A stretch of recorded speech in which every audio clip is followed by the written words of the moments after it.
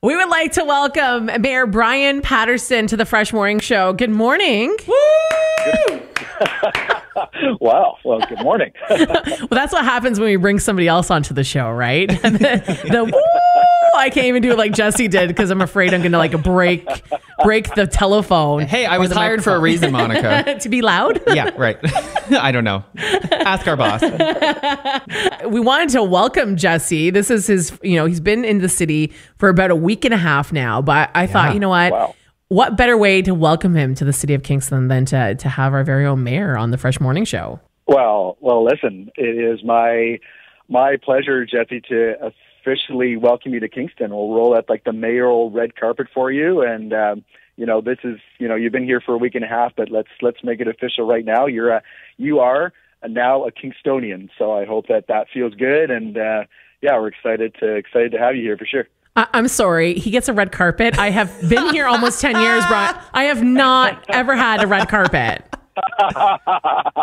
Well, in all fairness, I don't think that I was mayor when you came. So you're going to have to blame my predecessor on that one. Okay. So. I'll get on the phone with Mark Gerritsen.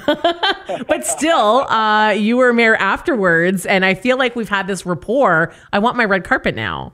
Well,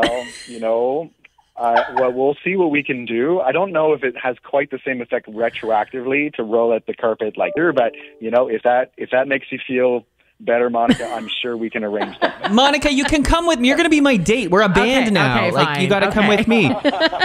Bryan, I really appreciate that welcome. That really made me feel special. Thank you. And here Monica's always trying to shrink my ego and you go and blow it up.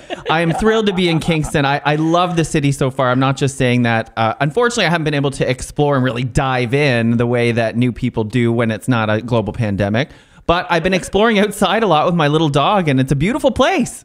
You know what? I can tell you, Kingston is an amazing city. And actually, I didn't grow up in Kingston either.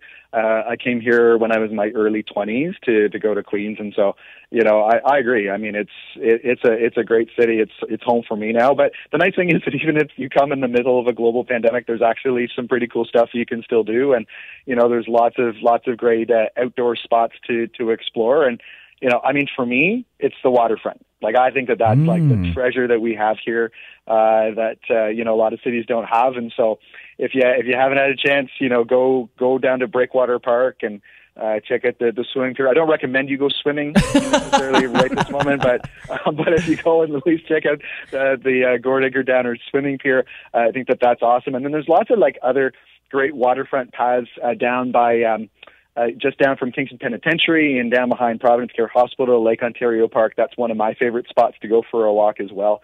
And then if you want to go to the other end up and check out the K&P Trail, you can start right in the downtown and then do that trail all the way up as far as you want to go, man. It goes for miles and miles. So it's good, at least you get some fresh air and check out some of the outdoor beauty we have here in Kingston. And if you didn't love the great outdoors before, you're going to definitely. You have to. You're in Kingston. There's so much to check out. Who doesn't love the great outdoors? It's one of John Candy's best movies.